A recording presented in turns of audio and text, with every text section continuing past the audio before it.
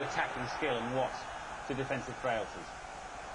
Well, I think that one there, from a defender's point of view, for a centre-half, I think, coming up and getting a free header is crazy. That one as well, defensively on the cross, right, it's a good finish and a good dummy, but there was no pressure on the ball from the cross. You know, and again...